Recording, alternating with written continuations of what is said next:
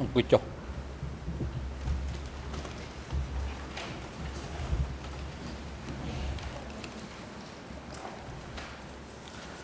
អង្គជំនះប្រកាសបន្តកិច្ចដំណើរការនីតិវិធីសកម្មការហើយមុនផ្ដល់វិធីការជូនទៅភាគីពាក់ព័ន្ធអង្គជំនះសូមជម្រាបជូនថា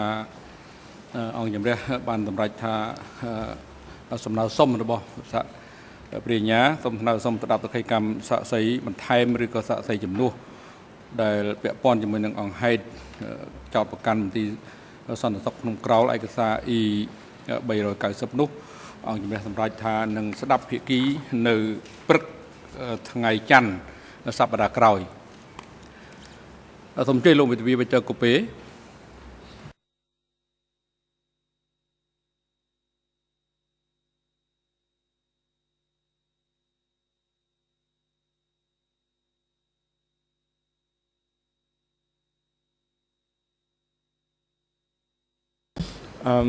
Good morning, Mr. President, Your Honours. I apologize for interrupting the questioning of my colleague for the Q-Sampon defence team. But I would like to make a request in light of the fact that the expert will be finishing his testimony before the lunch break. Our client is quite upset with Mr. Hinton's testimony this morning in relation to the word use of the word you. And he would like, in the presence of Mr. Hinton, to give a reaction to his testimony, and we request that possible, maybe not to interfere with the questioning of my colleague, maybe at the beginning of the lunch, beginning of the afternoon after the lunch. The request is therefore to allow GM 5 or 10 minutes to give his reaction, and maybe also at the same time Mr. Hinton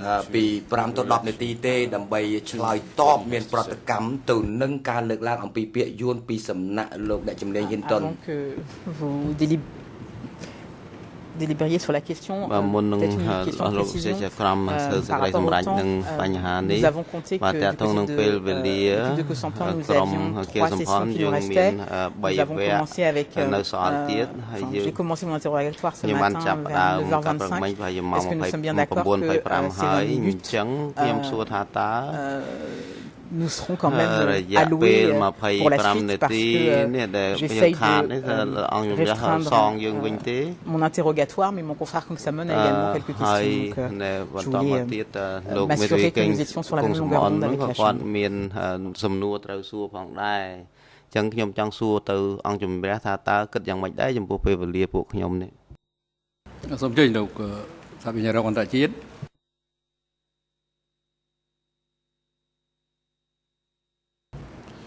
Thank you, Your Honour. In relation to Chair's Council request, someរបស់មេធាវីនួនជាគឺយើងខ្ញុំមិនជំទាស់ទេ and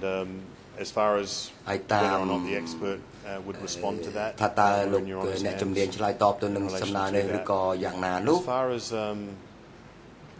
extra time, I mean the prosecution has lost អាស្រ័យទៅលើពេលវេលាសហប្រញ្ញាកាលពីសួរកាលថ្ងៃច័ន្ទក៏បាត់បង់ពេលវេលាយ៉ាងច្រើនដែរដោយមានការជំទាស់យ៉ាងច្រើនដូច្នេះពាក់ព័ន្ធទៅនឹងគោលការណ៍សមភាពនៃគូក្តីគឺថាក្រុមគ្រឿងសម្ព័ន្ធក៏បាត់បង់ពេលវេលាដូចតែយើងខ្ញុំដែរ ដូច្នេះតើមេធាវីការពារក្តីនេះអាចនឹងបញ្ចប់បានមុនពេលបន្តិចបានទេដោយសារថាខាងយើងខ្ញុំនេះក៏បាត់បង់ពេលវេលាច្រើនដោយការជំទាស់ជាហូរហែនោះដែរ Il me semble qu'il y a eu ខ្ញុំមើលទៅ il y a eu également un certain nombre d'objections à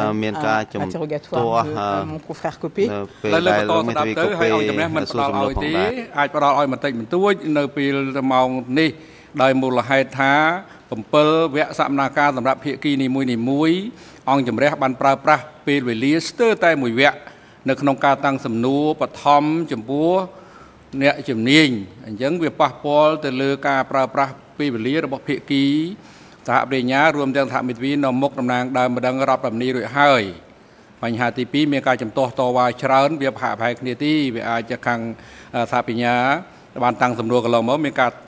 ចំណាយពេលវេលាច្រើនដូច្នេះព្យាយាមប្រឹងប្រែងធ្វើយ៉ាងណាអនុវត្តឲ្យបានត្រឹមត្រូវទៅហើយបើសិនបើចង់បន្ថែមគឺព្រឹកម៉ោង2 ដល់ 10ម៉ោង 10 កន្លះទៅ 2 ដល់ 10ហ្នឹងស្រេចតែលោកស្រីទេព្រោះបញ្ហានោះវាអាស្រ័យលើកូនក្តីរបស់លោកស្រី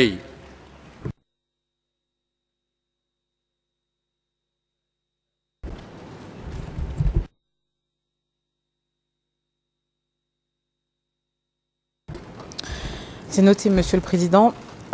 Monsieur Hinton pour finir sur cette question du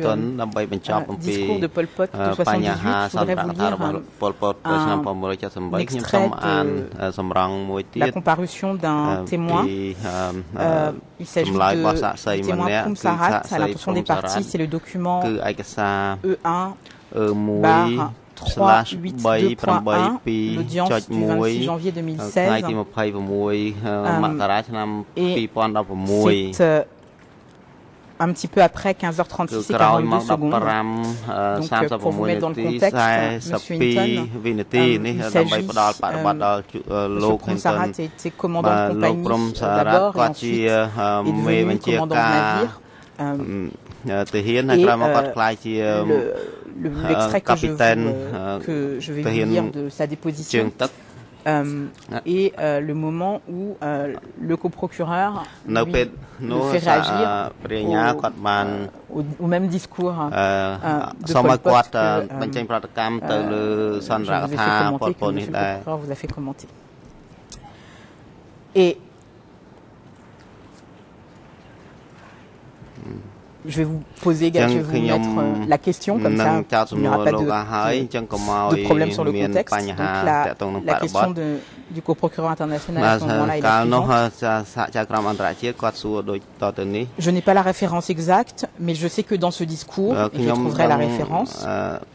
il est dit à peu près ceci. Pol Pot dit qu'avec 2 millions de Cambodgiens, on pourrait défaire 60 millions de Vietnamiens, et il en resterait encore 6 millions.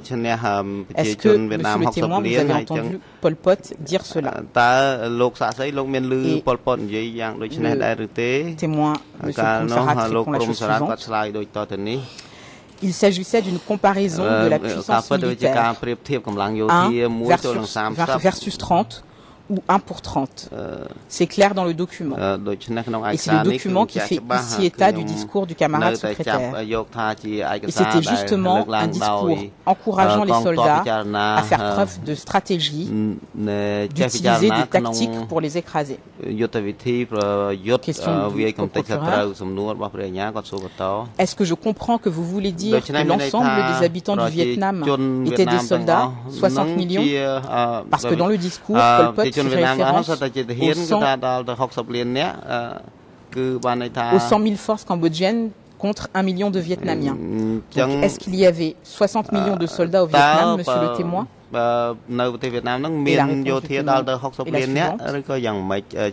Il n'y avait pas 60 millions de soldats vietnamiens et 2 millions de soldats cambodgiens. Non, c'était un discours qui cherchait à inspirer les soldats cambodgiens à préparer des lignes d'attaque et saisir la victoire. Fin de citation. Je vous oppose ce témoignage. Vous comprendrez pourquoi. Vous avez ici un soldat qui a entendu, qui a lu en tout cas ce discours et qui lui a une interprétation très claire. J'ai bien compris qu'il s'agissait d'une incitation et de parler de la disparité entre les deux armées. Il ne mentionne aucunement la population civile. Donc ma question est la suivante. Est-ce que dans le cadre, c'est une question presque qui peut s'appliquer peut-être à toutes les disciplines. Est-ce que parfois, lorsqu'on analyse des documents et qu'on a une discipline particulière, anthropologue, spécialiste du génocide, etc., est-ce qu'on n'a pas, dans l'examen a posteriori de ces documents, une position qui peut être transformée, tellement axée sur la démonstration qu'on veut faire, que l'on oublie parfois le contexte dans lequel les documents, les discours ont été prononcés et qui ont été reçus d'une façon complètement différente par les personnes qui l'ont entendu à l'instant T. ta nhâm xua lùng chân tha ta nít chia ca ăn ở vót sầm rám nè chùm niên từng óc ta trâu từ cất bị bạ để bót đòi mình miên cùng nứt na muối cất tại trâu tập phơi mặc hàng bọc luôn tê tại chân men tê nãy chùm niên quan toàn lời tốt chơi lục về cho copy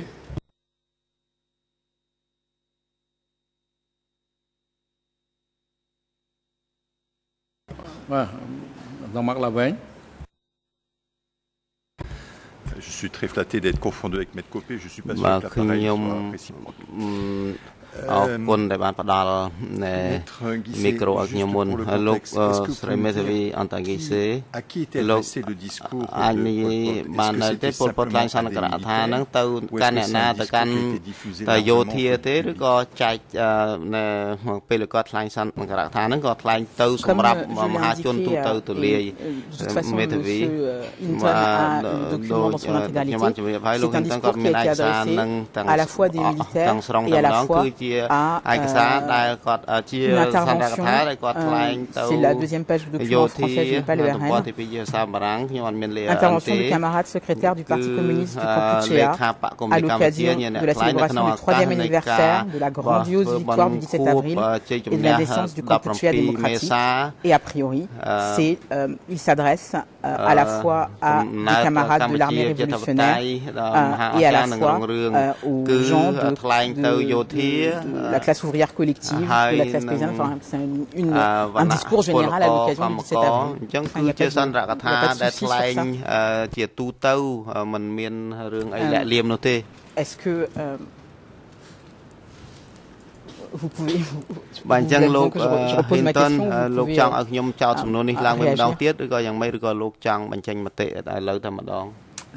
Thank you, Council. I believe I can react. And again, thank you for preparing the binder of materials, which has been very helpful in this process as well. With regard to your one of your points, which I think raises the issue of critical thinking in general, certainly I agree that everyone, no matter what they do, should be open and always be self-critical, interrogate their assumptions, everyone. So I think that's absolutely something everyone should do, and scholars should do it. And I think I said earlier that as the process unfolds, I'm looking forward to the judgment and learning as well,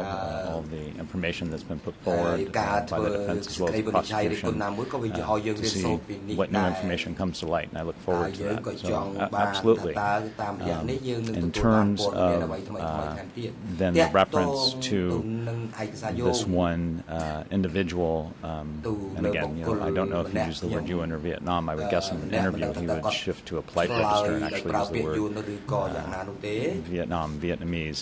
But I think it actually directly accords with what I said before, is that this word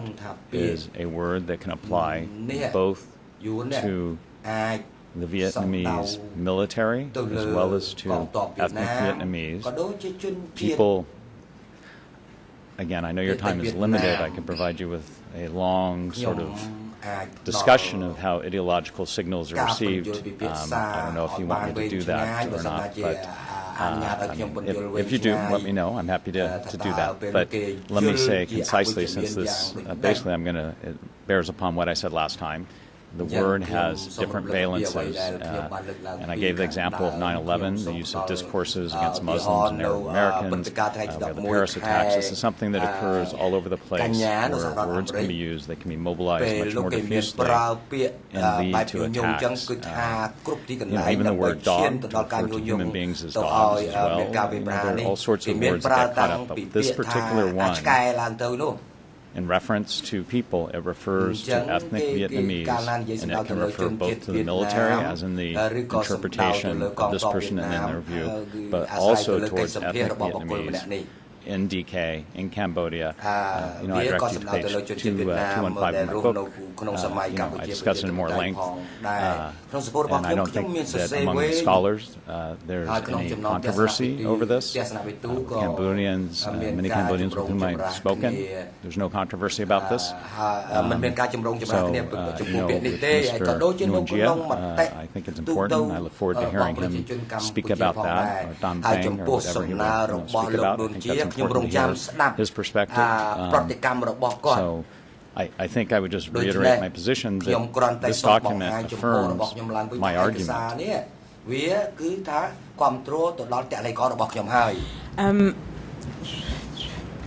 On pourrait effectivement continuer la discussion. Malheureusement, je suis obligée de passer à un autre thème, sinon je ne vais jamais terminer.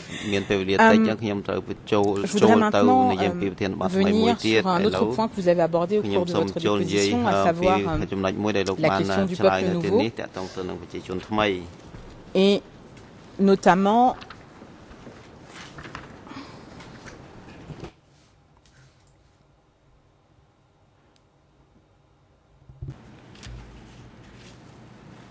j'ai perdu la page de votre livre où vous mentionnez ce point, mais je vais la retrouver.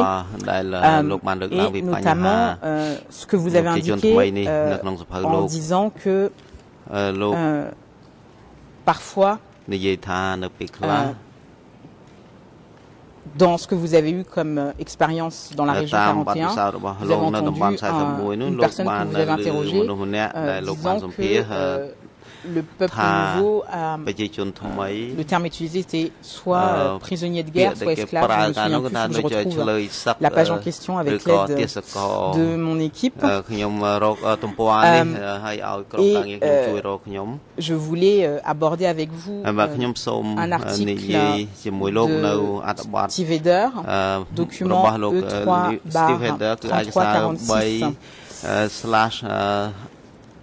E3/3346.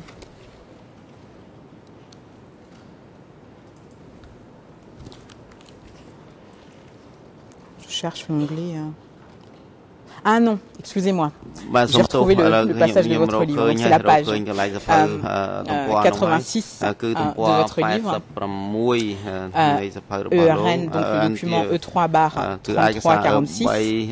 ERN en anglais 00431528. Et voilà ce que vous dites en anglais. Sometimes new people were even referred to as war slave.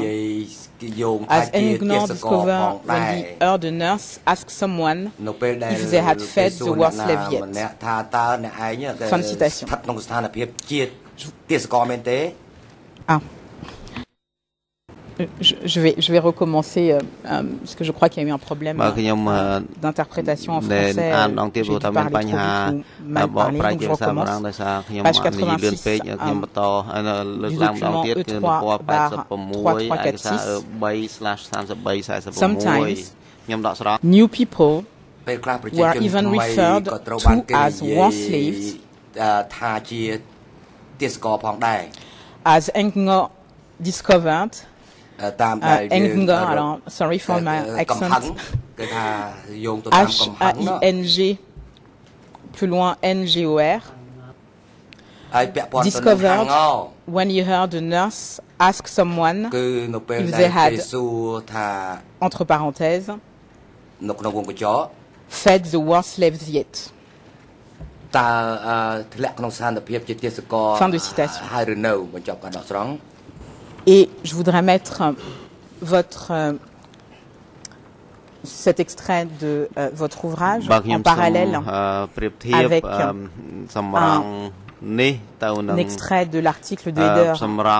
E3/4527 que vous aviez également dans le classeur. Et le RN en anglais. Là, normalement, il devrait y avoir un post-it sur le document. Monsieur Hinton, le RN en anglais est 006614 6.2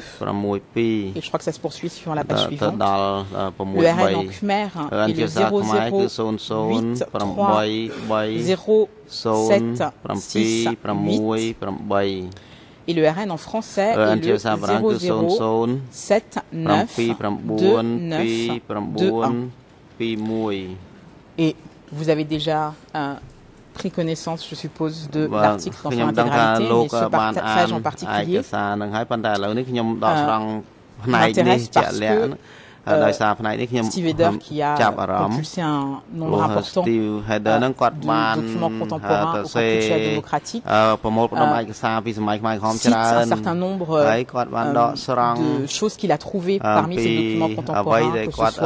des journaux, que ce soit des réunions de comité permanent, qui évoquent le peuple nouveau et les consignes qui ont été données dans ces documents à l'égard du peuple nouveau. J'aurais plusieurs questions à vous poser, notamment sur les étendards révolutionnaires que vous avez pu consulter, mais je voudrais d'abord commencer par la citation de Steve Heder, toujours encore une fois en rapport avec le passage que je viens de citer de votre ouvrage. Pour faire du peuple nouveau une composante stable d'un bloc monolithique de solidarité avec le pouvoir étatique révolutionnaire, les cadres locaux avaient pour instruction de se situer à l'égard des évacués, entre guillemets, dans une perspective d'ouverture, en faisant preuve de souplesse et d'indulgence vis-à-vis d'eux, et en ne les considérant en aucun cas comme des prisonniers de guerre. Il devait aussi prévenir l'intolérance entre le peuple ancien et le peuple nouveau en les faisant travailler côte à côte dans, entre guillemets, une ambiance de bonheur et de solidarité. Il devait améliorer le niveau de vie du peuple nouveau pour lui montrer que ce régime était le sien, veiller à ce que le peuple ancien lui fasse bon accueil et partage avec lui les terres, le bétail et la nourriture. Les anciens ne devaient pas profiter du travail du peuple nouveau, mais soutenir ceux qui viennent tout juste d'arriver à la campagne avec pour seul bagage dans leurs mains, montrant ainsi leur absence totale de préjugés à l'égard des nouveaux venus. Le peuple nouveau et le peuple ancien devaient donc vivre, travailler, étudier, s'amuser, jouir de la prospérité et souffrir de la faim ensemble dans la collectivité que constituent les coopératives. Les cadres étaient prévenus. Une véritable rééducation du peuple nouveau exigeait du parti qu'il fasse la preuve que la révolution pratiquait vraiment l'égalité économique. Cette politique était transmise aux organes locaux du parti sous la forme des instructions suivantes. Les évacués doivent être considérés comme faisant partie intégrante du peuple cambodgien et non comme étant tous des ennemis. Il faut donc prévoir de la nourriture, de l'eau et un gîte pour les évacués, tuer des animaux, donner des aliments aux évacués et du riz provenant de la coopérative. Je ne vais pas, pour des questions de temps, citer l'intégralité des notes de bas de page, mais sur les citations, je ne vais pas tout le temps indiquer ce qui est entre guillemets, mais cela ressort dans le document que vous avez sous les yeux.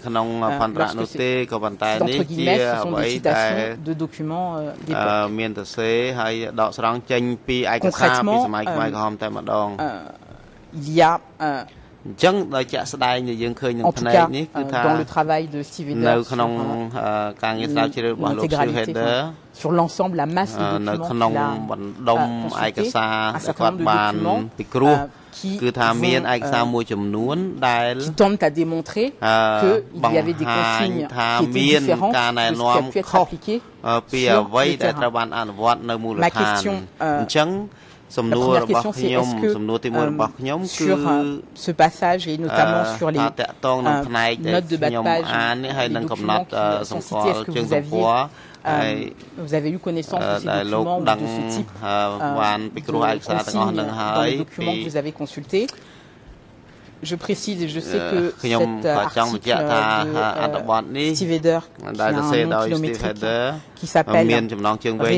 Réévaluation du rôle joué par les hauts dirigeants et les responsables locaux dans les crimes commis sous le régime du Kampuchea démocratique, la responsabilité cambodgienne située dans une perspective comparative. Je pense que cet article a été publié après l'apparition de votre ouvrage. Je n'ai pas vu dans votre bibliographie, mais est-ce que par la suite vous avez eu connaissance de tels documents ou même avant, est-ce que vous en avez eu connaissance?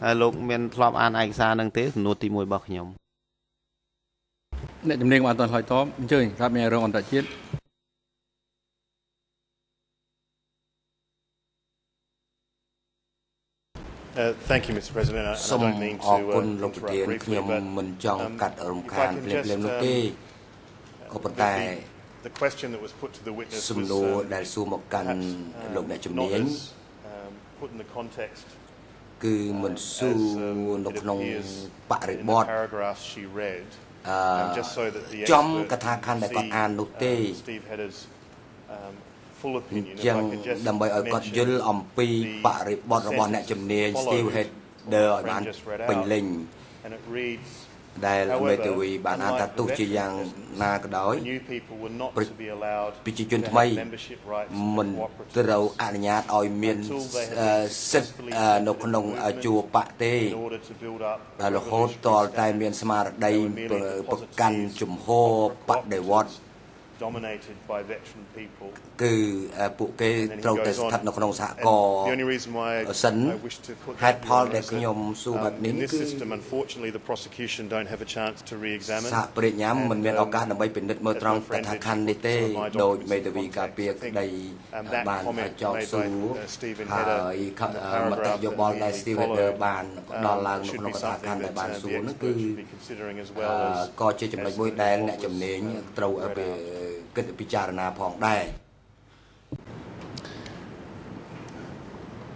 Monsieur le co-procureur n'avait pas envie de m'interrompre, mais il m'a interrompu. Je tiens à préciser que ce document a été dans son intégralité fourni à l'expert. J'ai spécialement donné l'intégralité de ce document pour que justement ce passage soit mis dans le contexte. Donc je ne pense pas qu'il était nécessaire de la part de l'accusation de se lever et essayer de dire ce document, il était dans ma liste de documents initiale. Si monsieur le co-procureur voulait interroger sur d'autres parties, il pouvait le faire, mais que ce soit bien clair, il n'y a pas de présentation tronquée de l'article. Monsieur Hinton a lu cet article en intégralité depuis hier et il savait qu'il allait être interrogé sur une partie de cet article qu'il connaissait peut-être d'ailleurs avant que je le présente. Mais ma question reste malgré tout la même. Est-ce que monsieur Hinton, vous avez eu connaissance de ce type de document et de ce type de consigne qui figurait dans des documents d'époque au sujet du fait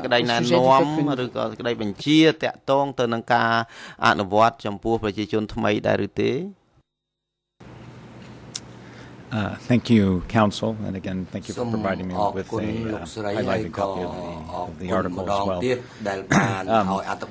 So again, I've read many documents, and at this point, it's sort of a blur which ones I read when. But, I yesterday said that, I believe that the senior leaders of the Khmer Rouge, CPK, they had a blueprint, a vision for a better society.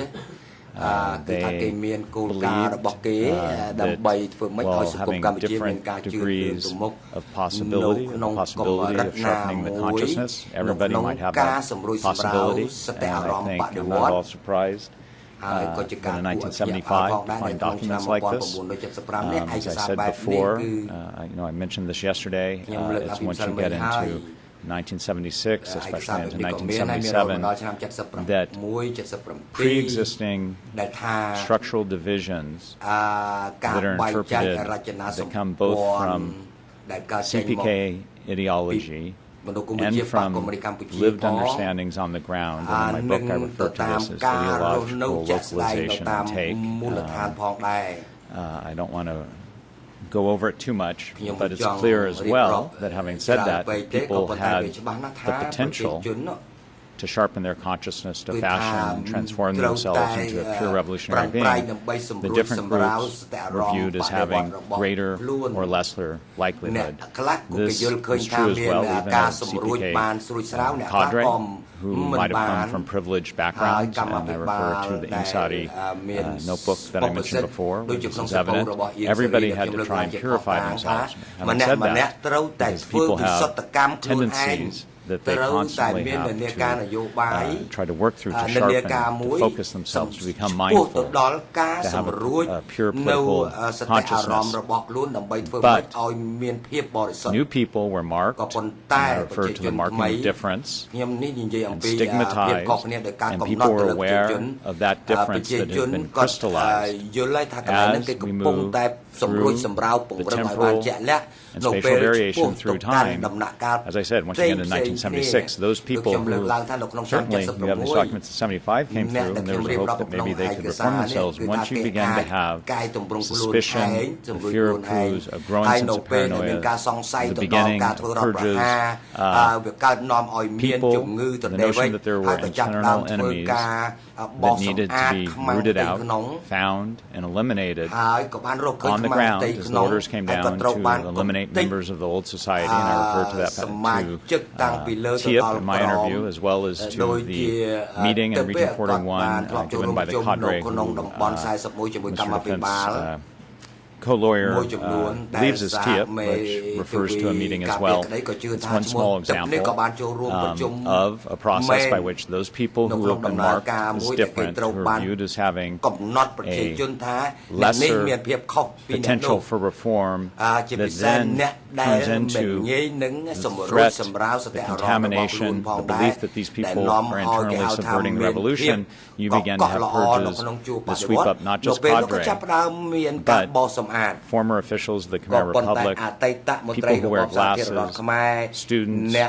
professors. Again, I refer to my book, to many other documents that refer to those very backgrounds that people who had been labeled new people came from. They came from the cities, they were associated with capitalism,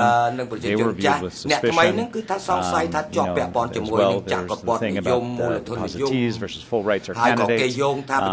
also should note that, again, in the spirit of looking at a document in its totality, there are other things in this article by Steve Hedder, including the belief that ethnic Chinese had been singled out, and in contrast to the view of Ben Kiernan, may constitute a genocide.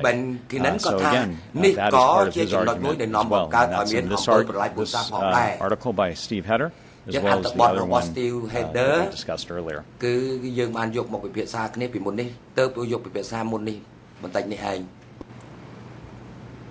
Alors peut-être pour préciser, je vous remercie des commentaires. Ce que je voulais avoir, c'était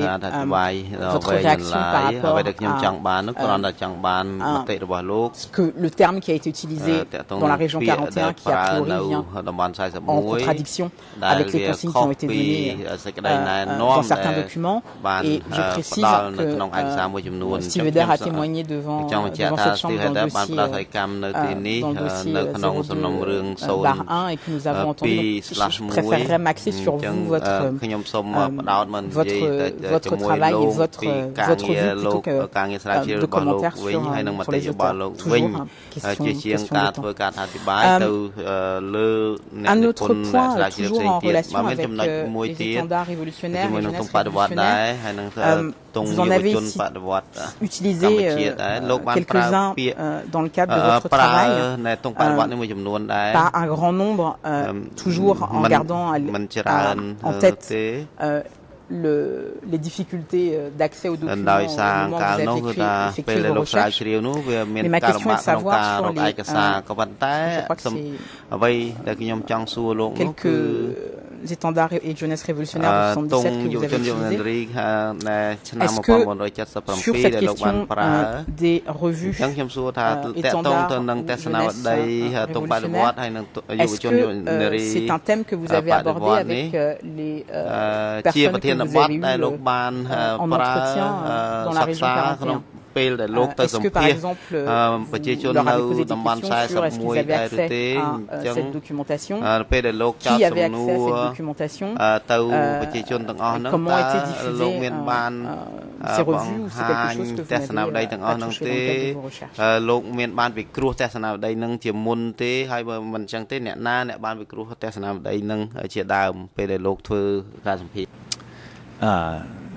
Thank you, Council. I just want a small point of clarification that Hang Nor, I believe, is in Battambang, not in Region 41. My memory serves me correctly. He wrote a memoir from which I appear to have been quoting in the passage that you referred to, but I think the quick answer is no, I didn't have those documents, so I did not refer to them. My goal was to try and understand the lived experience of people from this village and this area, their experience during the DK regime. Part of the lived experience are the frames of understanding through which they understood the events that took place. Terms that they used to refer to their experience very frequently were base people, old people, new people, 1975 people. Those terms were important categories. When people interpreted their experience, those were the frames through which, including both, I should say, old and new people, distinctions were made about people, and they would refer to the purges as taking away sometimes groups of new people, families of new people. So I did. Ok, je suis désolée. Au fur et à mesure que le temps va passer, je vais être un peu plus concentrée sur le point principal de ma question, qui était de savoir, et vous y avez répondu au début, est-ce que vous avez posé des questions sur l'accès et la diffusion, et j'ai compris que non. Il n'y a pas de souci, je suis désolée de devoir vous couper, mais vous avez entendu, Monsieur le Président, mon temps est vraiment compté ce matin. Je voudrais revenir sur la page 265 de votre ouvrage qui vous a été présenté, enfin qui a été évoqué par ma consoeur des partis civils et qui évoquait la rotation des cadres au sein de... enfin, je vais vous citer, je voudrais commenter ensuite. Vous avez parlé d'un népotisme, alors vous avez utilisé plusieurs mots, il y a un népotisme, clientélisme, patronage, etc. Et dans votre ouvrage, vous parlez de la région 41 que vous avez étudiée, et puis vous dites, je cite en anglais, c'est à la fin de la page, The Khmer Rouge seem to have recognized this pattern and to prevent enemies from escaping, often placed cadres and soldiers without local ties in positions of power.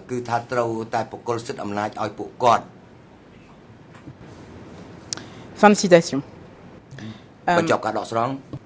En dehors de la région 41, à quels exemples faites-vous référence à cette partie de cet ouvrage?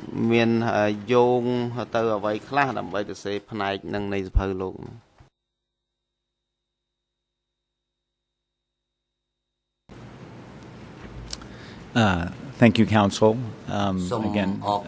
my intention was to represent the lived experience of the people from this area and to present the history as it unfolded and as it related to the broader history that was taking place. So this, when I speak, I'm speaking in reference to my interviews that took place with these individuals. And as I said before, it was very difficult to do research to find former members of the Khmer Rouge. I did find some. I did interview them, as I said, and I've been as well pleased to find that different documentation has supported many of my findings, including the purges in Region 41 and the execution of the John population that took place. So again, this is what I found. I've always presented this way, and the way to assess it, as I'm sure the Charles Chamber will do, is to look at other information and pull it together and assess the veracity based on that.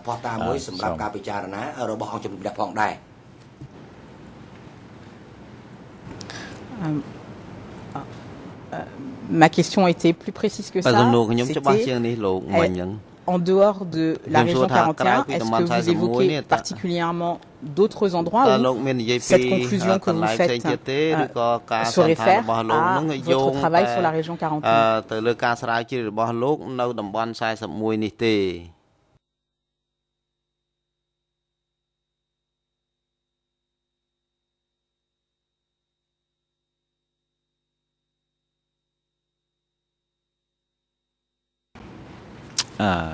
Thank you, Council. I was unable to locate exactly where you are on the page. It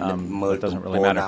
So, no, I did not go and seek to interview people about their lived experience in other areas. I focused on Kampong Siem and Region 41.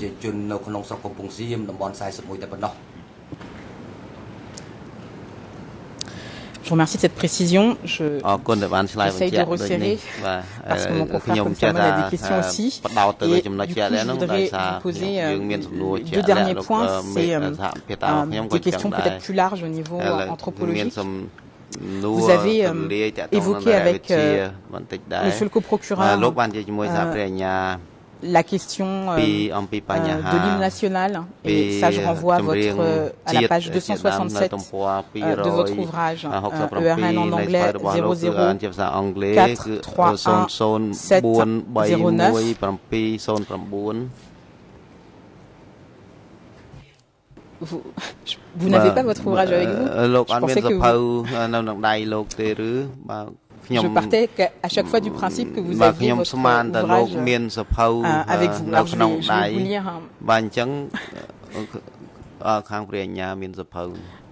Je vois que monsieur le coprocureur... Donc c'est la page 267 de votre ouvrage où vous parlez du sacrifice de sang, etc. Et moi de façon plus large, et notamment de l'hymne révolutionnaire du Kampuchea démocratique. Vous avez commenté à plusieurs reprises en parlant également de l'exemple d'Ampé et de l'exaltation, la glorification des figures révolutionnaires, etc. Et ma question était, est-ce que c'est vraiment quelque chose qui est propre au Kampuchea démocratique, ou est-ce que de façon plus générale, les sociétés où tous les États, et notamment peut-être les sociétés où il y a eu des révolutions, où il y a eu une lutte contre le colonialisme, par exemple, une guerre pour arriver à une libération,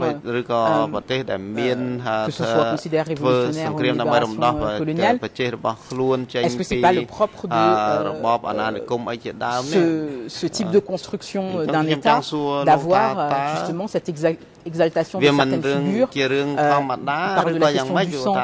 je vais évidemment vous parler de la Marseillaise.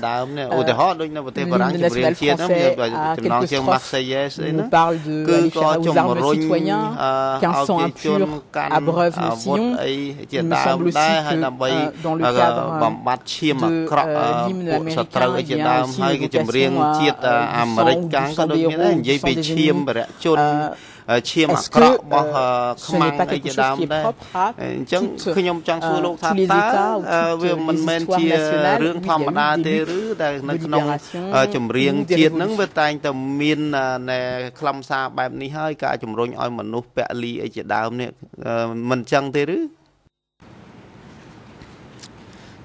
Thank you, Council, and thank you for bringing up an important issue,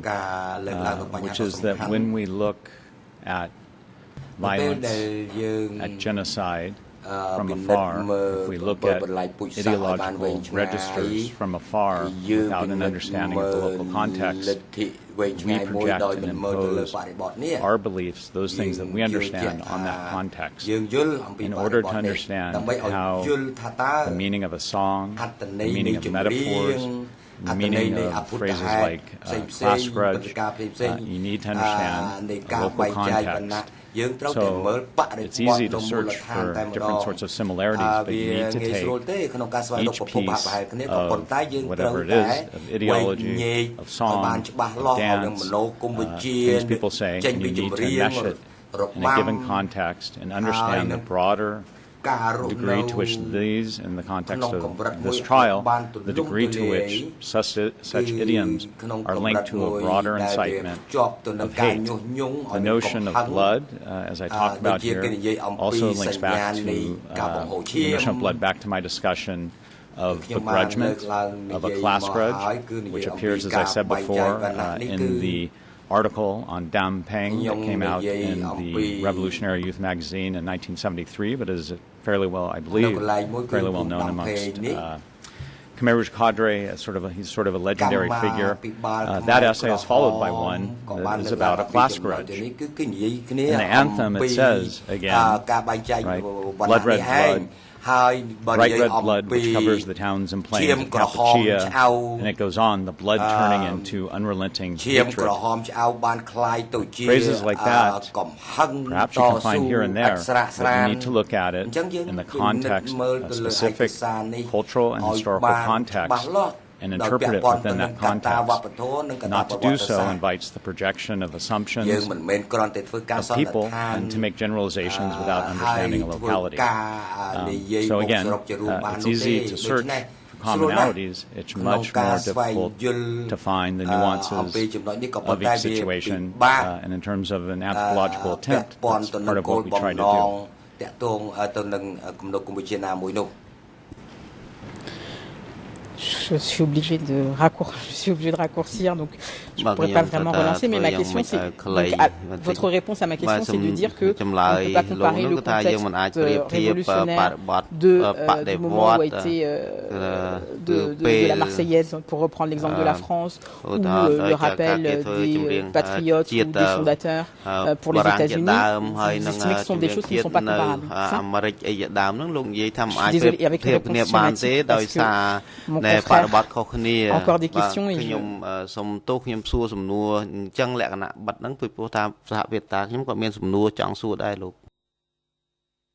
May I respond? Thank you. As I said before, an anthropological perspective seeks to be holistic, to try as best as possible to suspend judgment, to understand the local frames of understanding, and to be comparative. Comparative analysis is possible and is done in anthropology, but it's done after the attempt to try and understand the locality to the fullest extent possible, as opposed to coming in and projecting external categories. A very simple example would be the use, for example, of coming in with a category of post-traumatic stress disorder, which is a biomedical category, and trying to classify people in the locality in terms of that category without any understanding of the local nuances of that thing we call trauma. That's a slight example. But my very book shows how you can take a local experience in your perspective and you can extract out generalizations and create a comparative model. So I would put forth my book as precisely an example of what you're talking about, but one that's done with attention to and a focus upon the local level. It's a comparative model, but it emerges from detailed ethnographic research.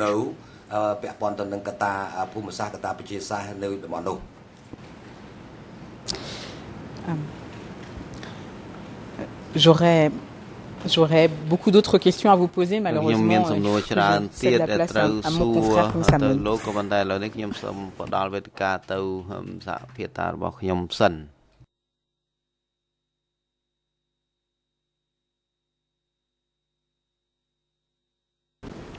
សូមអរគុណលោកប្រធានខ្ញុំសូមអនុញ្ញាតខ្ញុំគង់សំអនជាសហមេធាវីការពារក្តីរបស់លោកខៀវសំផនហើយសូមជម្រាបសួរលោកអ្នកជំនាញលោកហ៊ីនតុនខ្ញុំមានសំណួរមួយចំនួនតាក់ទងទៅនឹងការពិភាក្សាគ្នាក្នុងរយៈពេល3ថ្ងៃកន្លងមកនេះជាដំបូងខ្ញុំចង់សួរបញ្ជាក់ទៅលើពាក្យដែលលោកបានអះអាងថាពាក្យប្រើប្រាស់ថាយួនគឺជាការប្រកាន់ពូជសាសន៍ហើយក៏ជាការញុះញង់អញ្ចឹងខ្ញុំចង់សួរលោកជាលក្ខណៈទូទៅសិនថា តើពាក្យយួននេះខ្មែរចាប់ប្រើពីពេលណាលោកដឹងទេ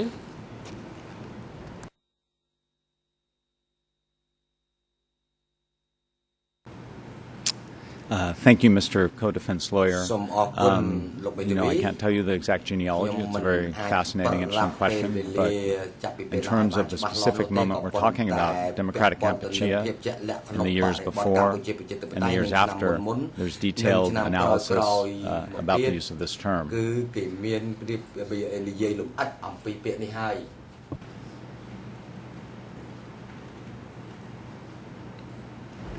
លោកអាចបញ្ជាក់ពីរយៈពេលតាក់ទងទៅនឹងអំឡុងពេលថាវាវែងប៉ុណ្ណារាប់រយឆ្នាំរាប់ពាន់ឆ្នាំឬមួយក៏ទៅតែថ្មីថ្មីនេះបានទេ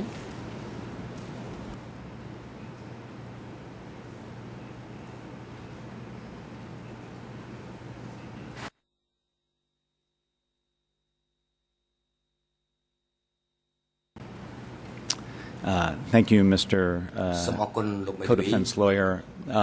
Again, as a scholar, I would undertake detailed examination before rendering an opinion on that. What I have studied is the use of the term UN, right, in the years before, for example, the Khmer Republic and Democratic Kampuchea, and afterwards. So without undertaking further study, I wouldn't want to give an answer to that question. It's an interesting question and a good one. But what I think I've said, and a point is in each historical moment, terms and concepts like this are taken up and deployed in different manners. But in Cambodia, in the recent history, if we speak to that, the term UN has frequently been taken up and used in a vitriolic, racist manner to refer to ethnic Vietnamese.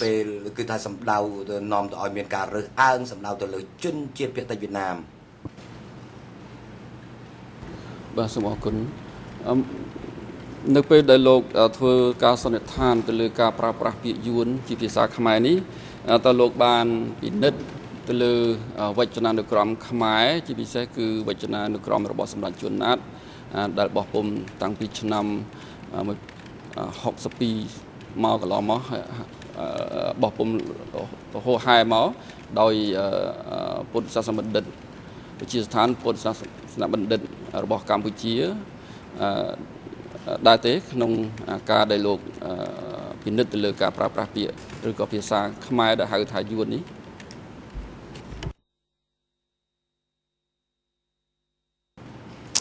Thank you, Mr. Co-Defense Lawyer.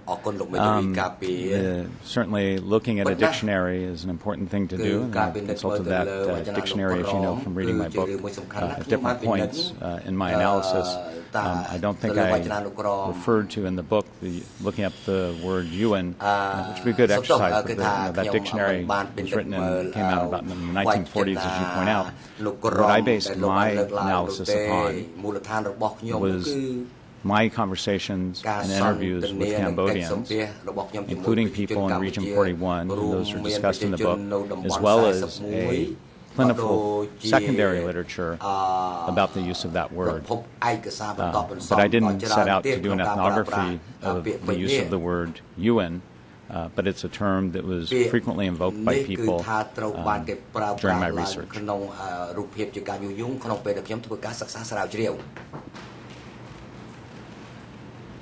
បាទសូមអរគុណលោកមានធ្លាប់ឮពាក្យខ្មែរដែលប្រើពាក្យយួននេះភ្ជាប់ជាមួយនឹងពាក្យដទៃទៀតឧទាហរណ៍ដូចជាគេហៅយួនអាណាមយួនតុងកឹងឬក៏យួនព្រៃនគរអីជាដើមទេលោកធ្លាប់ដែលឮការប្រើប្រាស់ពាក្យជាភាសាខ្មែរនោះទេ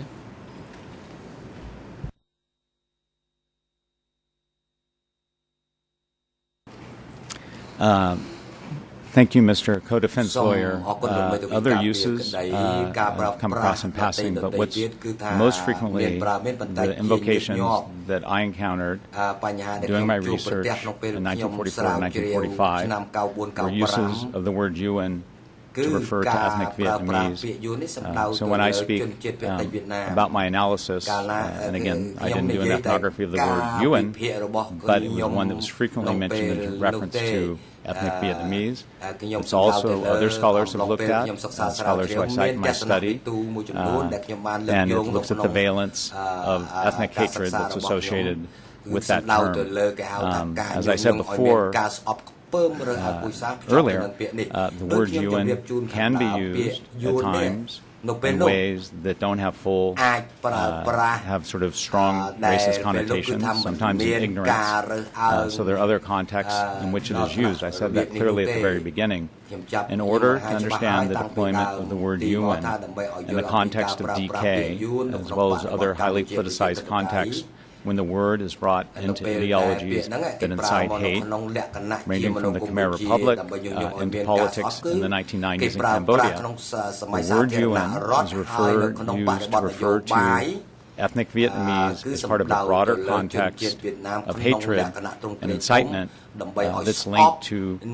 political, ideological broadcast. So while noting that there are other contexts, in the context of ideological mobilization, in the context of seeking to root out internal enemies growing from within, in context of mobilizing against a diffuse ethnic Vietnamese enemy, in those precise contexts, the use of the word UN, which I've been talking about, refers to racist language, the stigmatization of ethnic Vietnamese. But again, I've noted from the very beginning that there are other possible uses of the word UN that are done in ignorance or in other contexts, not in the broader context of incitement, propaganda that promotes hate, where the word can be used differently.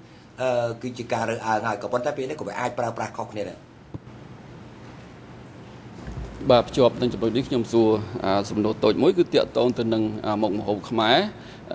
dừng lục đại thọp xạ sầm lò mà chui yuan đại thế.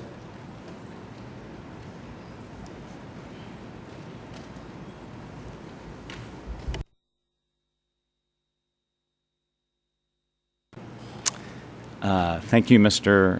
Co-Defense Lawyer. I have indeed, and I'm familiar with the term.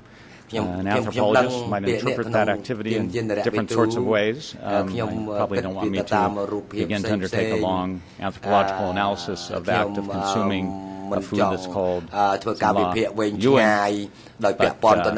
anyways, but I am familiar with the term. បាទសូមអរគុណលោកអាចបញ្ជាក់ចំពោះពាក្យដែលខ្មែរហៅយួនដែលមានលក្ខណៈជាការរើសអើងជាការប្រមាថលោកអាចបញ្ជាក់បានទេមានពាក្យអ្វីដែលខ្មែរប្រើហើយដែលយើងមើលទៅអាចយល់ថាជាពាក្យរើសអើងជាពាក្យដែលមានលក្ខណៈជាប្រការប្រមាថលោកមានស្គាល់ពាក្យហ្នឹងទេ I can Thank you, Mr. Co-Defense Lawyer. I can refer you to an example from my book so that there's one that's in the record. I conducted extensive in-depth interviews with an informant who I refer to as Chalat. He's an extremely intelligent person. He's eloquent. He told me his story about life under the decay regime when he had been stigmatized as a new person, suffered greatly. He talked about his loss of rights at the time,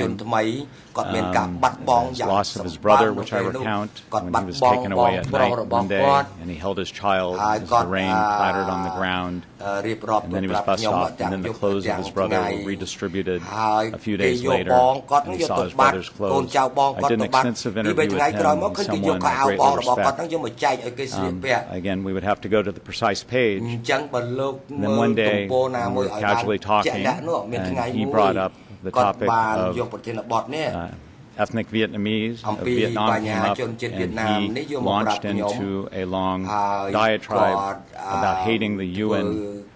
over and over again, talking about this. So, in reference to what you're talking about, I certainly have encountered many people, highly educated people, a variety of people who use this term, but if we want to stick to the record, that example is in my book, and you're welcome to refer to it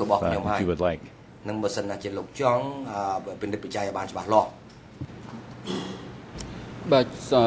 អរគុណហើយសម្រាប់លោកផ្ទាល់លោកមានចាំទេពាក្យណាមួយដែលខ្មែរប្រើដែលសម្រាប់ហៅយួនក្នុងលក្ខណៈជាការប្រមាថលោកចាំពាក្យនឹងដោយផ្ទាល់ខ្លួនឯងទេឥឡូវនេះ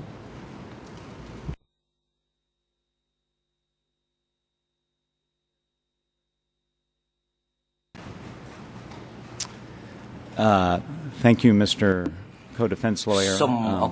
as I said before, if we look at the mini CPK, DK broadcasts, which use the word UN, which are deployed in a broader context of incitement, in those contexts, the word UN is being mobilized to be directed both against military troops, against Vietnam, which is viewed as a threat, as well as to ethnic Vietnamese in the country more broadly. The term has been mobilized in a variety of contexts at different political. ខ្ញុំសំណួរខ្ញុំខ្លីទេហើយច្បាស់លាស់បំផុតខ្ញុំសួរថាលោកចាំទេពាក្យខ្មែរណាមួយដែលខ្មែរហៅយួនក្នុងន័យជាការប្រមាថបើលោកចាំលោកថាចាំបើលោកមិនចាំទេក៏មិនអីដែរខ្ញុំនឹងសួរតទៅទៀត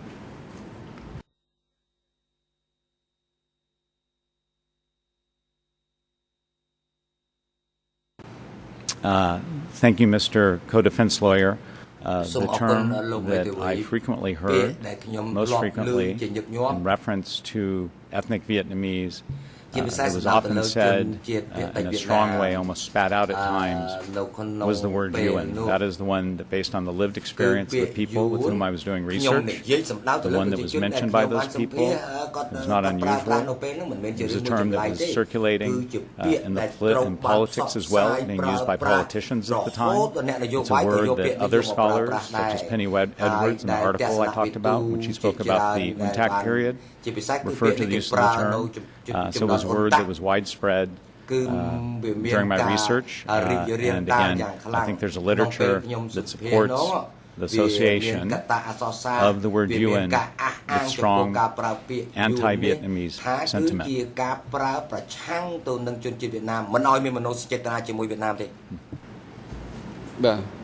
សូមអរគុណខ្ញុំអាចសង្ខេបពីសកម្មកម្មរបស់លោកបាញ់មិញបានទេថា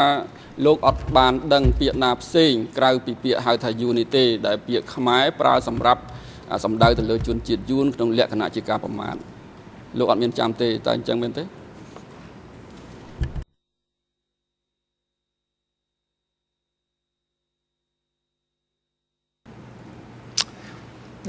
Thank you, Mr. Co-defense lawyer. Again, I would never say that, offer a definitive conclusion about whether there are other words. Usually there are multiple words to refer to people, for example, as dogs. It's a very insulting thing in Cambodia to refer to a human being as a dog. Sometimes I've heard people say the UN dogs. Right? So the word can be mobilized in different ways. But if we talk about the specific context, as I've said before, of the time I was in Cambodia, and the research I was doing, the word that people used and that reflected their experience at the time was the word UN. បាទសូមអរគុណពាក្យលោកនិយាយមិញថែមពាក្យថាអាចឆ្កែហើយបើនិយាយទៅពាក្យថាអាចឆ្កែនេះជាពាក្យជេរបើអញ្ចឹងទោះបីពាក្យនៅពីក្រោយនឹងស្អីក៏ដោយគេថាពាក្យអាចឆ្កែពីមុខហើយគឺវាអត់មានល្អទេតើលោកយល់អញ្ចឹងទេ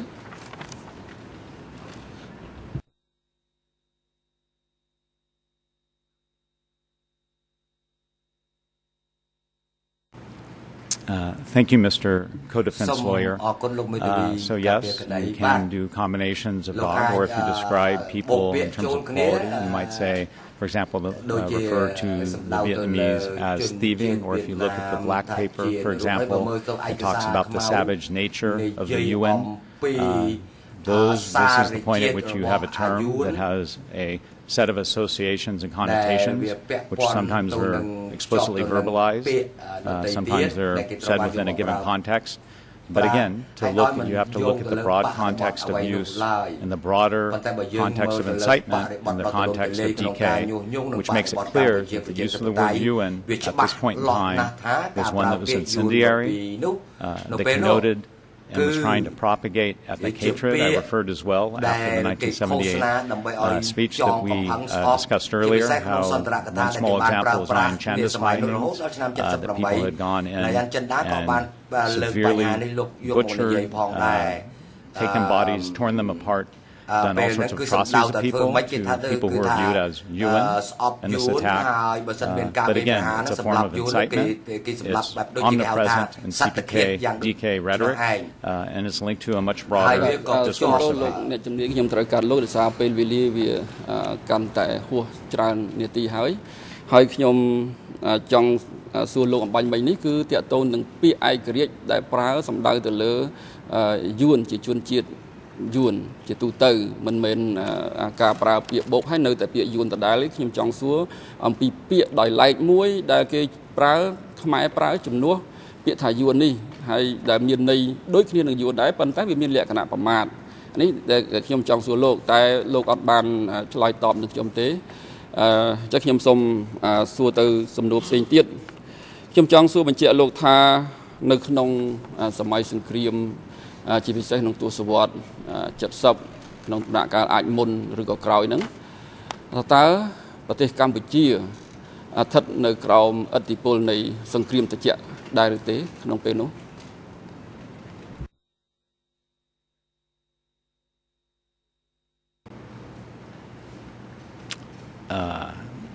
Thank you, Mr. Co-Defense Lawyer. Yes, that's clear. Maybe to move things along, you might couch a more direct question, though. That seems to be a fairly minor point of fact.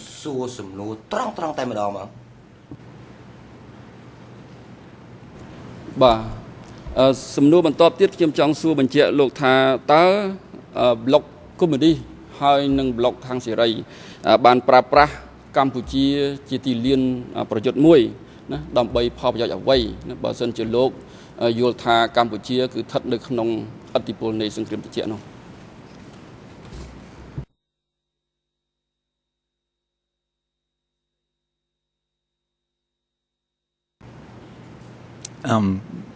Thank you, Mr. Co-Defense Lawyer. I think the translation was not clear. Please repeat the question. បាទសំណួររបស់ខ្ញុំគឺតាក់ទងទៅនឹងការប្រើប្រាស់ទឹកដីកម្ពុជាក្នុងលក្ខណៈនៃការដណ្ដើមផលប្រយោជន៍គ្នារវាងប្លុកសេរីនិងប្លុកកុម្មុយនីសយើងខ្ញុំចង់ដឹងថាតើវាមានកត្តាអ្វីដែលនាំឲ្យភាគីទាំងពីរគឺខាងកុម្មុយនីសនិងខាងសេរីប្រើប្រាស់កម្ពុជាដើម្បីទាញកម្ពុជាឲ្យធ្លាក់ចូលទៅក្នុងសង្គ្រាមត្រជាក់នេះបាទ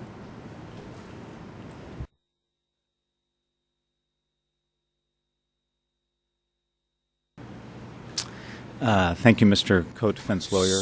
for your clarification. And again, of course, as I said before, if you look at the process of genocidal priming, you need to look at the process of socioeconomic upheaval. And as part of that process of socioeconomic upheaval, in addition, there are a wide range of factors that are involved. In the context of Cambodia, one of those factors is geopolitics. So yes, that's definitely a factor. វាពិតជាដូចសំណួរលោកហើយគឺអញ្ចឹងគេយកអញ្ចឹងមែន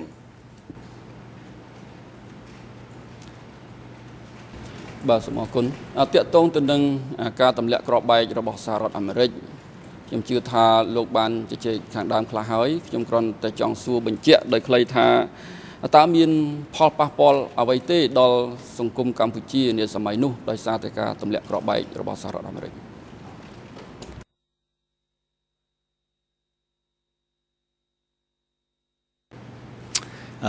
Thank you, Mr. Co-Defense Lawyer. Absolutely, I think, as I describe in my book, during the process of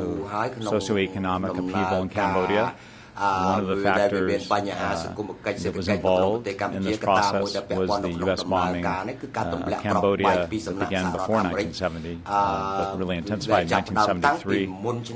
It was not a cause of the violence that took place. It was a factor that helped to propel the Khmer Rouge regime to power. Many people lost their lives, lost their homes. The Khmer Rouge gained recruits at this time because of the bombardment. So again, it also contributed to increasing anger at the time. So it was definitely a factor in the rise of the Khmer Rouge to power, though you can't explain the genocide that took place directly as an outcome of that bombing.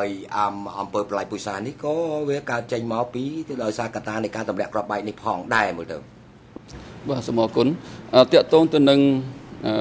ការបង្កើតបកឥណ្ឌូចិនតើលោកយល់ស្របទេថា ខាងថ្នាក់ដឹកនាំវៀតណាមក្នុងសម័យនោះគឺមានបំណងបង្កើតបកឥណ្ឌូចិនដែលមានក្រោមការដឹកនាំរបស់វៀតណាមក្នុងប្រទេស3គឺកម្ពុជាឡាវនិងវៀតណាមហើយដែល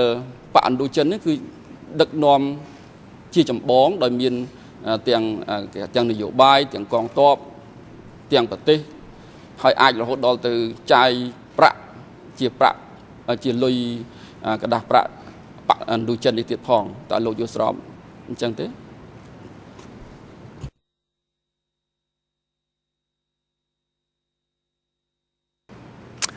Thank you, Mr. Co-Defense Lawyer. You included many different things in that statement, but I certainly, in terms of the beginning of your statement, can confirm that at the initial stages, the Indo-Chinese Federation was led by Vietnam, established by Ho Chi Minh. So.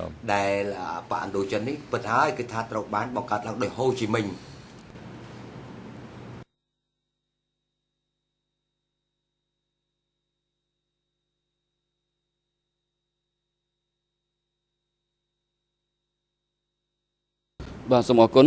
សំណួរមួយទៀតតកតូនទៅនឹងកម្ពុជាប្រជាធិបតេយ្យខ្ញុំចង់សួរលោកថាក្រោយជ័យជំនះ17មេសា1975តើលោកអាចកំណត់បានទេថាអ្វីជាសេចក្តីត្រូវការសំខាន់របស់កម្ពុជានៅពេលនោះ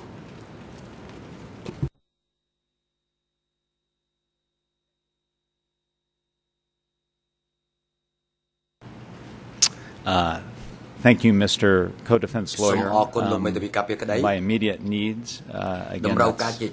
I'm not quite sure what you're referring to. If you're talking about the provision of food to areas in the context of war that might not get the food, came up in arguments related to case 002.1. I know that's an issue, but again, the word needs is a big word, and there are many different ways to interpret it. If you'd like me to begin to go into elaborate discussions of the word need in relationship to that moment in time, I can, or if you want to be more specific, I can try and keep things short because I know we've run on quite some time now. I don't want to take up too much of your time. បាទត្រឹមត្រូវហើយខ្ញុំសូមសួរសំណួរចុងក្រោយមួយគឺតាក់ទងចំណុចនេះដដែល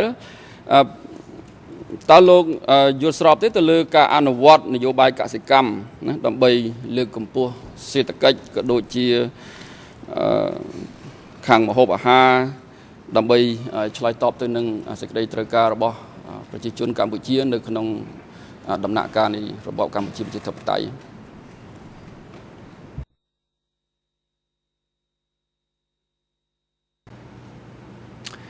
Thank you, Mr. Co-Defense Lawyer. As I said before, I believe that the leaders of the CPK, the Khmer Rouge, had a vision for a world that was better and that had social justice, and they sought to transform society. It's just unfortunate that in doing so, certain groups were eliminated because they are viewed as a threat, as a form of contamination, as a hindrance to that vision. Again, if we go back to the process I outlined when I talked about the process of socioeconomic upheaval, the creation of a blueprint for a better world, so on and so forth, referring to the marking of difference, organization of difference, ideological localization and take, so on and so forth. I outlined the implications and outcomes of what happened, in part because of that vision has the irony of being a vision to try and create a better world that yet leads to mass violence and genocide.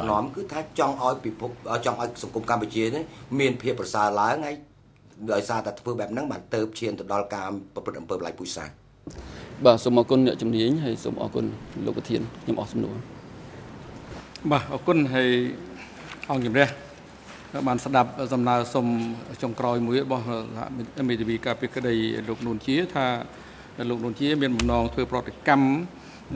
ថ្លែងប្រតិកម្មតបទៅនឹងសក្ខីកម្មរបស់អ្នកជំនាញរូបនេះហើយអាចប្រើប្រាស់ពេលវេលាក្នុងរយៈពេល10ទៅ15នាទីហើយអង្គជំរះក៏សូមបញ្ជាក់ផងដែរថាសួរបញ្ជាក់ទៅថាតើលោកនួនជាអាចឡើងមកធ្វើសេចក្តីថ្លែងការប្រតិកម្មតបទៅនឹងសក្ខីកម្មអ្នកជំនាញនៅក្នុងបន្ទប់សកម្មភាពបានដែរទេព្រោះព្រឹកមិញយើងបានសម្រេចអំពីបញ្ហាថាគាត់លះបង់សិទ្ធិ ក្នុងការចូលរួមដោយផ្ទាល់នៅក្នុងបន្ទប់សកម្មភាពនេះ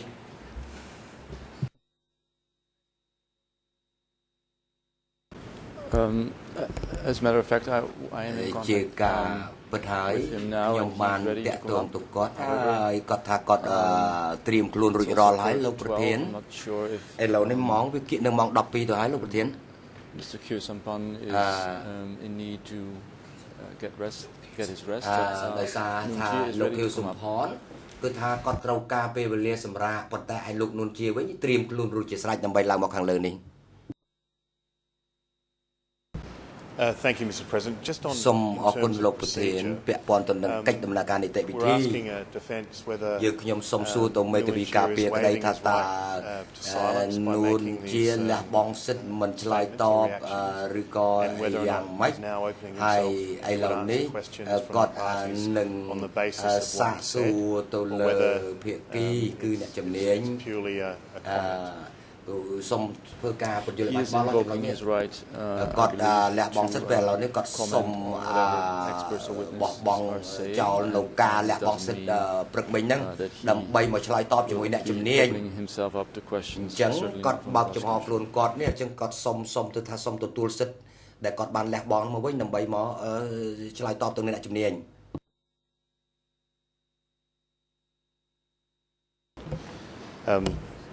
Well, it's up to your honours. I mean, normally when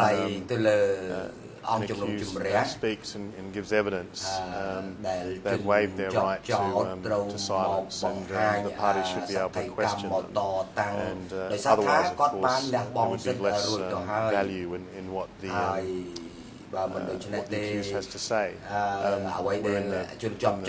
civil law system, and I'm aware in the first trial. Comments were sometimes made by the accused, and the parties weren't able to answer questions. So we're in your honour's hands, but how we work in this system.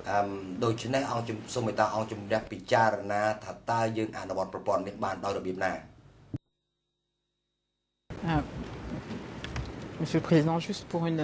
observation pratique, puisque la question de l'état de santé de mon client a été évoquée, que dans la mesure où il n'y aurait pas d'audience cet après-midi, il peut faire l'effort de continuer un peu si la Chambre décidait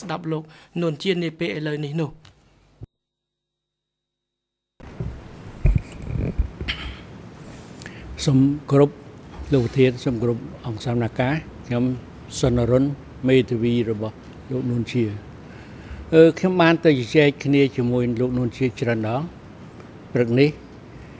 គាត់ស្ដាប់គាត់មើលទូរទស្សន៍រាល់ពេលហើយគាត់ឃើញយើងសមាការនេះជជែកគ្នាពាក្យយួនដោយលោកមេធាវីគង់សំអនបានជម្រាបនឹងសួរទៅខាងអ្នកជំនាញព្រឹកមិញអញ្ចឹងគាត់ឃើញជជែកគ្នាពីរឿងយួនមិនដាច់ស្រេចហើយអ្នកជំនាញនៅតែចំណេះពីរឿងការពារថាកណានិយាយពាក្យយួនទុកដូចជាការមើងងាយគាត់សុំមកបំភ្លឺគាត់ដឹងរឿងនឹងច្បាស់តែយួនកើតពីត្រឹមណាពាក្យយួនហ្នឹងហើយកាត់ចេញពីកន្លែងណាហើយនឹងពេលណាខ្លះដែលគេត្រូវការនិយាយថាពាក្យយួនអានេះគាត់ចង់មកបំភ្លឺទេបើសិនតុលាការអនុញ្ញាតគាត់នឹងមកបើអត់ថាហេមិនសំខាន់ទេគាត់មកដែរសូមអរគុណបាទឥឡូវនេះដើម្បីសម្រួលបញ្ហានឹងទាំងអស់គ្នាអង្គជំរះក៏ធ្លាប់បានស្ដាប់នៅប្រតិកម្មរបស់លោកនួនជាច្រើនលើកច្រើនសារដែរកន្លងមកហើយបញ្ហាទី2គឺខាងលោកខៀវសំផនគាត់បានបង្ហាញហើយថាមិនមានបញ្ហាអីទេគាត់អាចបន្តបញ្ចប់ដើម្បីគាត់មានឱកាសសម្រាប់នៅរសៀលនេះដូច្នេះអង្គជំរះសម្រាប់ថាស្ដាប់នៅប្រតិកម្មតបរបស់លោកនួនជាចំពោះសក្ខីកម្មរបស់អ្នកជំនាញ HINTON នៅពេលនេះហើយប្រកបឲ្យអនុរិយមន្ត្រីឃុំឃាំងនាំខ្លួនលោកនួនជាឡើងមកកាន់បន្ទប់សកម្មភាព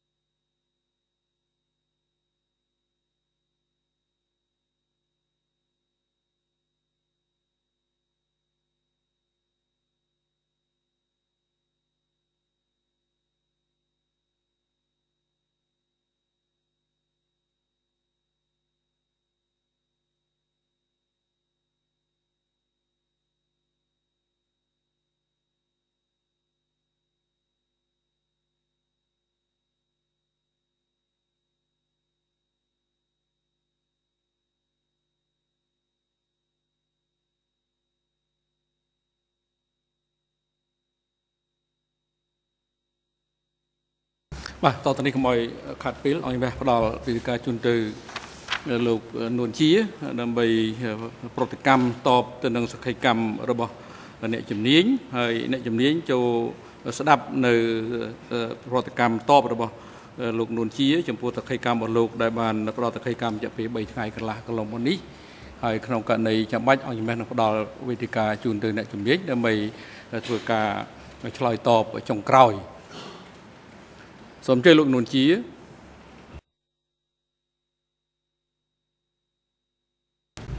អរគុណ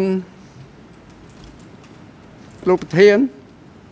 ដែលបានអនុញ្ញាតឲ្យខ្ញុំមកបំភ្លឺខ្ញុំសូមបំភ្លឺដែរព្រោះខ្ញុំស្ដាប់ទៅវាដូចជាតោះតិចបន្តិចមួយរឿងជាមួយអ្នកជំនាញពាក្យយួនខ្ញុំបានទៅបើកមើលវចនានុក្រមខ្មែររបស់សម្ដេចជួនណាតគឺតសករាជ1967ពុទ្ធសករាជ2511ទំព័រ955បំផុតបន្តទី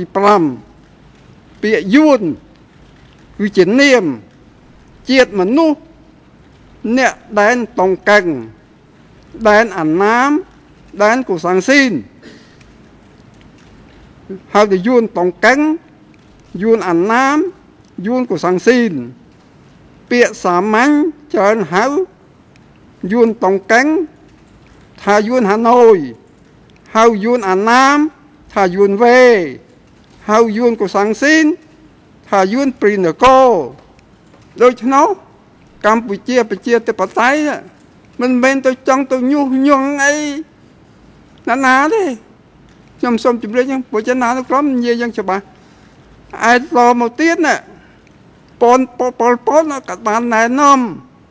ថាយើងកុំហៅគេជាសត្រូវសួរពូជពីព្រោះវៀតណាមជាមិត្តប៉ុន្តែមានតំណោះនេះប៉ុលពតក៏បញ្ជាក់ចំហក៏អញ្ចឹងច្បាស់ឡាស់ណាមិត្តមានតំណោះអីក៏មិនថាទេនេះខ្ញុំសូមជម្រាបយ៉ាងហ្នឹងដូច្នោះពាក្យដែលខ្មែរទុកយួនជាសត្រូវសួរពូជក៏ប៉ុន្តែប៉ុលពតក៏តម្រង់ថាកុំជាមិត្តមានតំណោះហើយនេះខ្ញុំសូមបញ្ជាក់ហើយបញ្ជាក់ទៀតដើម្បីឲ្យបំភ្លឺតទៅនេះខ្ញុំសូមបញ្ជាក់ប៉ុណ្ណឹងខ្លីប៉ុណ្ណឹងទេដូច្នោះគ្មានទៅញុះញង់ចាក់រុកអីណាទេឯរឿងដែលថាប្រជាជនខ្មែរមានប៉ុណ្ណេះលៀនយួនប៉ុណ្ណេះលៀនបើវាយយួនប៉ុណ្ណេះម្នាក់វាយឲ្យយួនឆ្លាប់ប៉ុណ្ណេះអាហ្នឹងក៏ខុសទៀតនិយាយខាងផ្លូវយោធាប៉ុលពតក៏និយាយថាយើងប្រើសង្គ្រាមឆ្លូបយកតូចវាយធំបើយួន100ណាយើងតែ10នាក់បានហើយព្រោះយើងគ្មានកម្លាំងទេយើងកម្លាំងតូចម្នាក់ណាយើងបើយើងបាញ់យួនឲ្យរបួសម្នាក់ណាវាត្រូវសែង4នាក់ចុះបើយើងបាញ់វា10នាក់វាសែងអស់ប្រមាណ40នាក់ទៅហើយដូច្នោះណាកតនិយាយនេះដើម្បីលើកជាមេគាសង្គ្រាមឆ្លូបរបស់កម្ពុជាប្រជាធិបតេយ្យពេលនោះមិនមែនទៅសម្លាប់ប្រជាជនយួនអីណានោះទេនេះខ្ញុំសូមជម្រាបប៉ុណ្ណឹងឥឡូវខ្ញុំចូលដល់សំណួរខ្ញុំសូមសួរអ្នកជំនាញតើវៀតណាមរហូតមកដល់បច្ចុប្បន្ននេះតើបោះបង់ចោលមហិច្ឆតាឈ្លានពានវាទីលើទឹកដីបំបត្តិពូជសាសន៍កម្ពុជាហើយឬនៅ1ទី2លោកជំនាញជាជាតិអាមេរិកតើរដ្ឋាភិបាលអាមេរិកទម្លាក់ក្របបែកមកលើប្រទេសកម្ពុជាចំនួន300ថ្ងៃ300យប់3លានតោនបំផ្លាញផ្ទះសម្បែងវត្តអារាមផ្លូវថ្នល់និងសម្លាប់ប្រជាជនស្លូតត្រង់រាប់សែននាក់តើវាជាអំពើបលាយពូជសាសន៍អក្រិតកម្មសង្គ្រាមឬទេសូមអស់ប៉ុណ្ណឹងសូមគោរពលោកប្រធានសូមផ្ដល់វេទិកាជូនទៅលោកអ្នកជំនាញដើម្បីឆ្លើយតបទៅនឹងសំណួរក៏ដូចជាតបទៅនឹង អ្វីដែលជាប្រតិកម្មតបរបស់លោកនួនជាចំពោះលោកប្រធានបលោកមានបំណងធ្វើដូច្នេះលោកក៏មកតន់សូមអញ្ជើញលោកវិទ្យាវិទ្យាគប់បាទលោកសហប្រញ្ញារងអន្តរជាតិ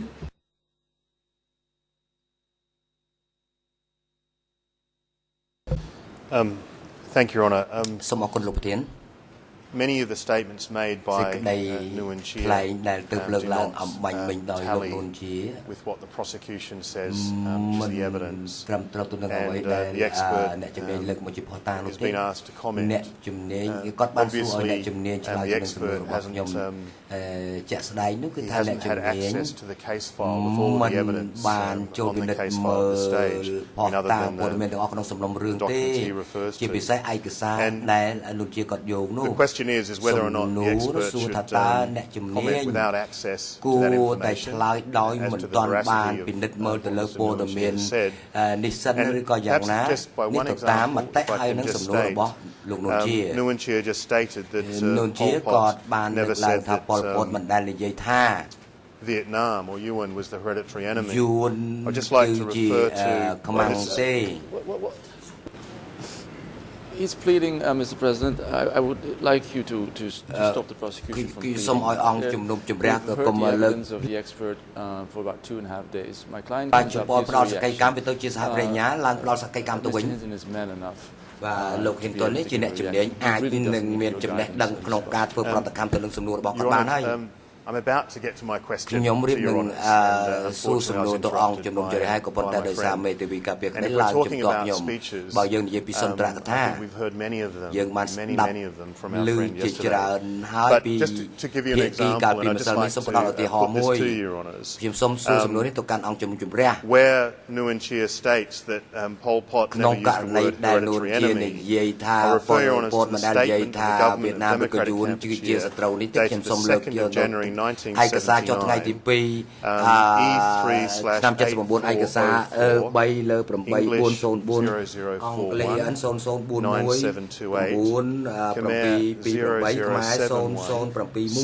00716183, French 00017542, and this is from the statement of the government of Kampuchea on the 2nd of January 1979, and in that statement it states Kampuchea's people are against Vietnam, which is the hereditary enemy, which is complete contrast to what Nguyen Chia has stated. My point is, Your Honours, do you wish to get a comment from the expert without him reviewing the other prior statements of Nguyen Chia that contradict some of the claims he made? Or are you happy that we're in your honour's hands? ដូច្នេះភាគីទាំងអស់ឥឡូវនេះកំពុងស្ថិតនៅក្នុងស្ថិតនៅក្នុងសន្តិភាពរបស់ជំរះខ្ញុំសូមជំទាស់ចំពោះអ្វីដែលសហប្រញ្ញាលើកឡើងទី1 feeding the expert គាត់ឥឡូវនេះកំពុងតែបញ្ចុក saying well maybe you should refer to ចំណីទៅអ្នកជំនាញបញ្ចុកពាក្យចូលទៅឲ្យអ្នកជំនាញ Secondly, if that word was used, បើសិនណាជាមានការប្រើពាក្យហ្នឹងខ្ញុំសូមជំទាស់ Vietnam just invaded ដោយវៀតណាមបានឈ្លានពានកម្ពុជាជាមួយកងទ័ពយ៉ាងច្រើនរហូតដល់ 45,000 នាក់ពិភពលោកទាំងមូលគេដឹងថាដោយសារមានការគ្រប់គ្រងពីសហភាពសូវៀតពេលនោះប្រហែលជាដោយសារតែខឹងសម្បាយទើបតែប្រើពាក្យហ្នឹងដោយសារតែការឈ្លានពាននេះឯងយើងបានប្រើពាក្យពេចន៍មិញគឺថាដល់ឱកាសទៅឲ្យអ្នកជំនាញដើម្បីគាត់មានលទ្ធភាពធ្វើប្រតិកម្មតបឬក៏ឆ្លើយតបប្រសិនបើគាត់មានបំណងធ្វើដូច្នេះបើគាត់មិនមានបំណងធ្វើក៏មិនអីដែរពីព្រោះបញ្ហាវាបានទួដេញដោលរួចហើយក្របខ័ណ្ឌសំណួរចុងក្រោយគឺក្រៅពីវិសាលភាពនៃអង្គហេតុដែលអង្គជំរះធ្វើសមនាការចោតប្រកាន់ទៅលើជនជាប់ចោតផងហើយក៏ទំនងជាក្រៅពីវិសាលភាពនៃភាពជំនាញរបស់អ្នកជំនាញរូបនេះដែលអង្គជំរះបានកំណត់មកស្ដាប់សក្ខីកម្មនៅក្នុងអំឡុងសមនាការប្រហែលថ្ងៃនេះសូមអញ្ជើញលោកអ្នកជំនាញ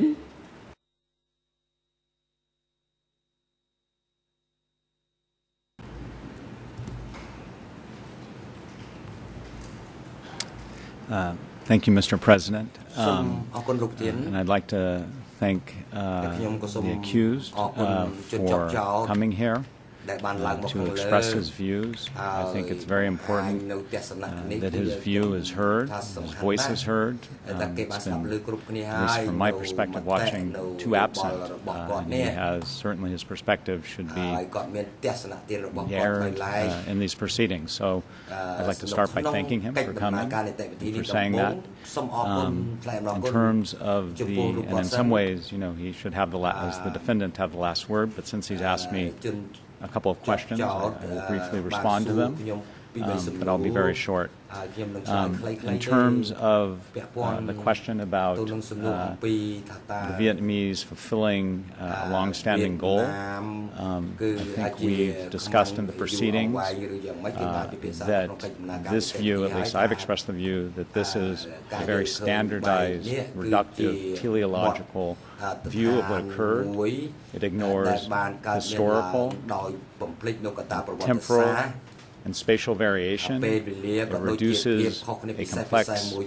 historical and political situation in a reductive manner that seems as if everyone's just guided in a singular manner towards a goal. So with respect, I respectfully would say that that's not the case. With regard to the second question about the U.S. bombing, certainly people have argued that it's possible in international law. It might have violated international law, and it certainly had an awful impact. I think that's no one would contest that. And as I've said before, the bombing was part of a process of upheaval that combined with the CPK's vision of society. Ultimately, and unfortunately, once people were labeled as class enemies, as subversives, as counter-revolutionaries warring within, led to genocide. I think, again, I thought you should have the last word. You referred back to me, so maybe I'll just end by saying that I'm glad that the discussion here about the word UN hopefully can provoke critical thought and discussion about this term, its use, its connotations. I think that's a valuable pedagogical exercise in general. But in the end, I stand strongly by my stance that the word UN can be a very incendiary word. It's a word that can incite hatred and violence, and in the context of DK, it was an incitement to genocide. Thank you, Mr. President, and thank you, Mr. Nguyen. បាទអរគុណហើយអរគុណអ្នកជំនាញសមនការថ្ងៃនេះដល់ពេលឈប់សម្រាប់ហើយឲ្យវាប្រកាសផ្អាកកិច្ចដំណើរការសមនការសម្រាប់ថ្ងៃនេះត្រឹមនេះសមនការលើកទៅបន្តធ្វើនៅថ្ងៃច័ន្ទទី21ខែមីនាឆ្នាំ2016ចាប់ផ្ដើមពីម៉ោង 9 ព្រឹក ហើយសមនការនៅថ្ងៃច័ន្ទនិងថ្ងៃអង្គារខែមីនាឆ្នាំ2016សប្តាហ៍ក្រោយនេះអង្គជំរះនឹងធ្វើសមនការស្ដាប់សារណាផ្ទាល់មាត់របស់ភាគីលើដំណើរសុំរបស់ស្ដាប់បន្ថែមស្ដាប់សក្ខីកម្មសាក់សីបន្ថែមឬក៏ជំនួសពាក់ព័ន្ធជាមួយនឹងអង្គហេតុចាត់ប្រកាន់មន្ទីរសន្តិសុខភ្នំក្រោលរបស់សហព្រាញ្ញាហើយនឹងធ្វើសមនការស្ដាប់សក្ខីកម្មសាក់សីដែលមានហត្ថនាម PTTW 900 ពាក់ព័ន្ធនឹងអង្គហេតុចោតប្រកាន់អូកន្សែងតាមរយៈប្រព័ន្ធថតទស្សន៍សូមពីគីជ្រាបនឹងអញ្ជើញចូលរួមតាមពេលវេលាកំណត់នេះអង្គជំរះសូមអរគុណលោកសាស្ត្រាចារ្យអ្នកជំនាញ Alexander Laban HINTON ដែលលោកបានចំណាយពេលវេលាដ៏មានតម្លៃធ្វើដំណើរមកពីទីឆ្ងាយឯនេះសមុទ្រមកដល់សក្ខីកម្មចំពោះមុខអង្គជំរះក្នុងឋានៈជាសាក្សីក្នុងរយៈពេល 3 ថ្ងៃកន្លះកន្លងមកនេះប្រកបដោយភាពអំណត់អត់ធ្មត់គុណធម៌និងសិលធម៌វិជ្ជាជីវៈកម្រិតខ្ពស់ហើយសក្ខីកម្មរបស់លោកនឹងអាចរួមមកភាគទានដ៏សំខាន់ក្នុងការស្វែងរកការពិតនឹងរឿងក្តីនេះហើយសមនាការស្ដាប់សក្ខីកម្មរបស់លោកបានដល់ទីបញ្ចប់ហើយវត្តមានរបស់លោកនៅអវតកនេះលែងមានភាពចាំបាច់ទៀតហើយលោកអាចវិលត្រឡប់ទៅកាន់លំនៅឋានឬក៏គូដៅណាដែលលោកមានបំណងចង់ទៅបានហើយសូមលោកសាស្ត្រាចារ្យមានសុខភាពល្អបានទឹកដីសុខទឹកដីចម្រើននៅទទួលបានជោគជ័យថ្មីៗថែមទៀតហើយនឹងធ្វើដំណើរត្រឡប់ទៅប្រកបដោយសុវត្ថិភាព ហើយមន្ត្រីរដ្ឋបាលតុលាការរបស់ជាមួយនឹងបុគ្គលិកនៃអង្គភាពកងពារសាកសីនិងអ្នកជំនាញក្នុងការជួនលោកសាស្ត្រាចារ្យ HINTON វិលត្រឡប់ទៅកាន់ទីកន្លែងដែលស្នាក់នៅវិញចុះហើយនៅប្រកបដោយអន្តរមន្ត្រីគុំខាំងនាំខ្លួនជនជាប់ចោតទាំងពីររូបលោកនួនជានិងលោកខៀវសំផនត្រឡប់ទៅកាន់មន្ត្រីគុំខាំងនៃអវតកវិញចុះនៅប្រកបឲ្យនាំខ្លួនគាត់ត្រឡប់ចូលរួមសកម្មភាពវិញនៅថ្ងៃច័ន្ទទី21 ខែមីនាឆ្នាំ 2016 ឲ្យបានមុនម៉ោង 9 ព្រឹកសម្រាប់ចុះ